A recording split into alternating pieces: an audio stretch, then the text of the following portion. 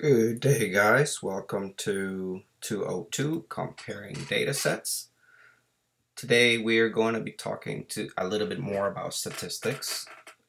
We talked last class about histograms. We talked about dot plots. Today we're going to introduce a new graphical display called a box plot. And we're going to use it to represent real-world data. We're also going to be taking a look at center and spread of the data. And we're going to determine which of these would be the most appropriate whenever we describe data. Remember last lesson we also talked about statistics being the collection of information, displaying information after we analyze the information. So those three things are very important in statistics.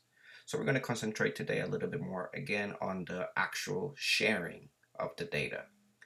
So after we analyze it, one of the ways we can display our data is using what we call a box plot.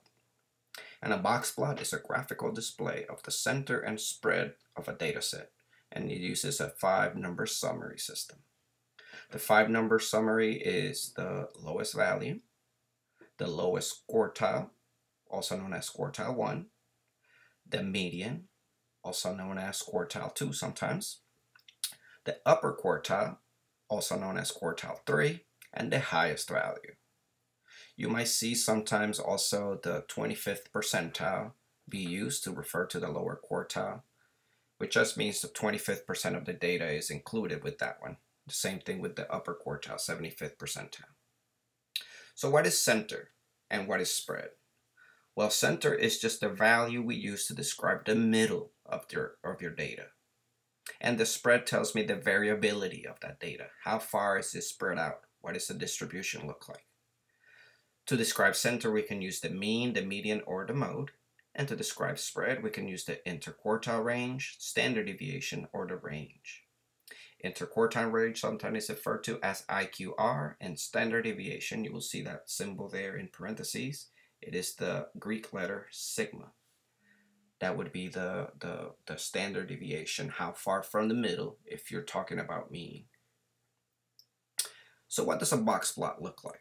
Here's an example of a box plot. So a box plot, also referred to as a box and whisker, that's what probably you remember it as back in the day, has these 5 numbers that we talked about in the previous slide. And the 5 numbers here is the first one, the lowest value, which in this case is 65. The lower quartile, which in this case is a 70. The median, notice that the bar in this case represents the median, and that number is a 76. The right edge of the box in this case is a 85, represents the upper quartile. And the highest value, or the maximum, in this case a 95. These 5 numbers are connected through this box and this whiskers, or the whiskers, and these make up the 5-number summary.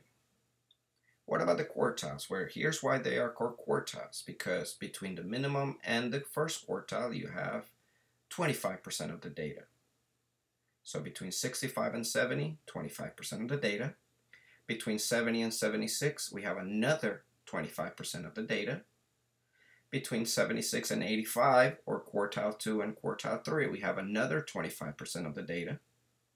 And between the third quartile and the maximum, we have another 25% of the data.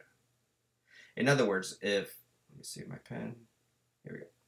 If we have 16 observations or 16 values, what we then have is 4 values between 65 and 70, 4 values between 70 and 76, 4 values between 76 and 85, and 4 values between 85 and 95. That's because that's a quarter of 16. Each 4 values would be a quarter of the data.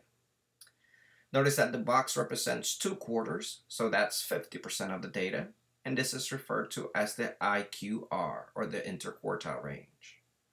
So the spread of the 50%, the middle 50%, is, in this case, 85, which is the third quartile, minus 70, which is the first quartile. And that gives us 15 units. So between 70 and 85, there's a total of 15 units. That's the range. The bigger this number, the bigger the variability or the spread of the data. Another word you might hear me refer to in this lesson is distribution. And distribution simply refers to the overall shape that the data forms if you were to display it graphically. Last time we talked about dot plots, so let's say we have 4 observations and 3, 2, 1, and 1. When we connect the top values of these, notice it makes this shape. It looks like a bell. What if we had a histogram? The histogram, the way we connect the values would be locating the middle of each of these bars. So here's the middle, middle, middle, middle, middle. And then when we connect them, we have a shape of the distribution. That shape, which almost looks like a bell, but a little bit higher on the left, is the distribution. So these shapes will make up the spread or the distribution of the data. Here's the most common ones, the ones that we might work with in this section. This one, let's say we have just 2 values all the way across. This is uniform. All the data is the same. Here we may have what we call a bell shape. We may have some here, some in the middle, some on the right, some on the left. But when we connect them, the shape of the data is a bell. The middle here is separated by this high values on the right hand side, and the middle is separated on this one by the left values on the lower side. So when we're looking at centers and when we're looking at spread, how is the data spread? Here's how box plots of those same spreads would look like. So the middle values here for the uniform data, notice that we have symmetry. The left and the right whisker are the same length. The box is almost the same as well. Same with this one. Left and right, it's called symmetric. But the T didn't work. Why? There we go. Symmetrical. So these on the top are symmetrical. The bottom are non-symmetrical. So that means that this values in the on the right one here are thrown off. So the whisker on the left is way bigger than the whisker on the right because of these lower values, throwing off your data. This is said to be left skewed. If you have the values on the right, that is right skewed, and it throws your high values, making the right whisker way bigger than the left whisker, non-symmetrical. So when we're talking about center and spread, if we have those non-symmetrical ones, median is the one that we're going to use for center. Spread is going to be IQR. That's because the median, it is said to be resistant. Resistant. That means it resists high values or low values really well. No matter what you have, let's say you have a test scores and you had a 20.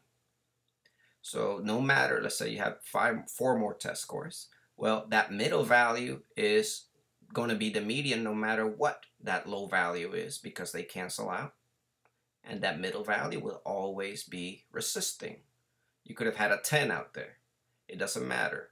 No matter how low the value is, this whisker is going to be bigger on the left, and that median is going to be resistant no matter what the values are. Same thing in this one. Right skewed, high values, maybe you would have had 100. Those high values are going to make that median be the best choice for center and the IQR for spread. The opposite is true if they are symmetrical. If the values are symmetrical, if they are bell-shaped like this one, the left and the right are the same. If your box plot looks looks the same on the left and the right, the mean and the median are equal. If they could be a little bit off, so they could be pretty close to equal. As long as they are pretty close or exactly the same, we always want to use mean for the center and standard deviation for the spread. And that's for symmetricals. So let's see some examples to see what this might look like on your homework assignments. Here's an example. It says, which of the following distributions will be best represented with the IQR? Now the IQR goes with the median. Another way of thinking about this is which of these have a high value or a low value, or which of these are non-symmetrical. Looking at my first one, I have a really my high value here on the right hand side makes my symmetry go away, making my right bar higher than my lower bar. So A works with IQR. Same thing for this one. We don't even have a left bar or whisker. We have what looks like symmetry in the middle, but this right whisker and left whisker is not the same on the left hand side, so IQR would also be the best method for this one. Now for C, symmetry is what we have. Left and right are equal, so nope. This one is best represented with the standard deviation and the mean for center. So what if we have a table of values? Here's an example. Here are the results of a survey. We asked 9th, 10th, 11th, and 12th graders how many hours during the week they spend studying. And these are the results. Which of these can be best described by the IQR and which can be best described by the standard deviation? So again, when we're looking at these, the strategy is now going to be a little bit different. When we're talking about the IQR, this means we're looking at things like, for example, high whisker on the right, low whisker on the left, or vice versa. We're also looking for standard deviation to have these equal. You could also look, for example, at the median and the mean. If they are equal or pretty close, then standard deviation is the best choice. So let's take a look here at 9th graders. So when we look at the 9th graders, let's see what we're looking for, the mean and the median. Notice that the mean and median are pretty close, but how can we know what pretty close is? So for this one, I'm also going to be taking a look at my whiskers. Here's my low whisker. Low whisker goes from 0 to my first quartile of 1.58. That is approximately 1.5. So the length of that whisker is 1.5. When I look from the high to the third quartile, that is going to be approximately 0.25. That's a big discrepancy. 25 and 1.5, or 0.25 and 1.5 are way off, so I'm going with IQR for that one. No symmetry there for sure. 10th graders have 2.33 and 2.22 as median and mean respectively. So in this example, they are pretty close, but let's check their whiskers to make sure. We have 0.33 is the length of the low whisker, and 3 subtracted from 3.33 also gives us 0.33, which means they are equal. So we have equal whiskers, close mean and median. Standard deviation is the way to go in this one. Pretty close here and equal here. 11th graders. Well, I don't even have to look at the whiskers. 1.83 for both. This automatically puts me a standard deviation as my best choice.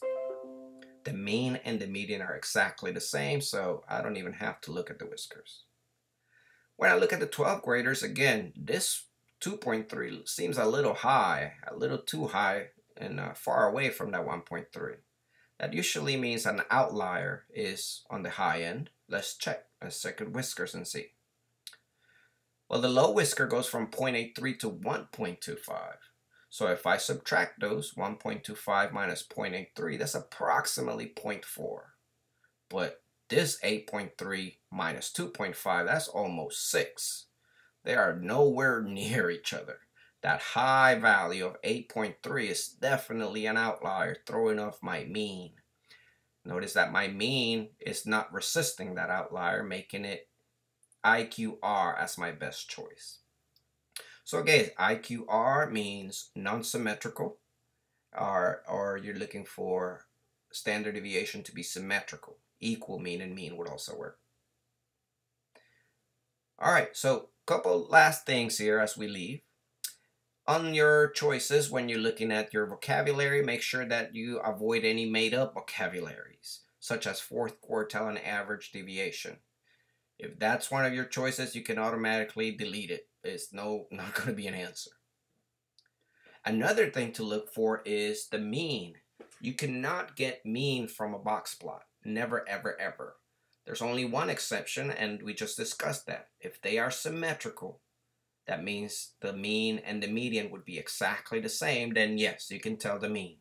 So you give you a box plot and say find the mean, they better be symmetrical.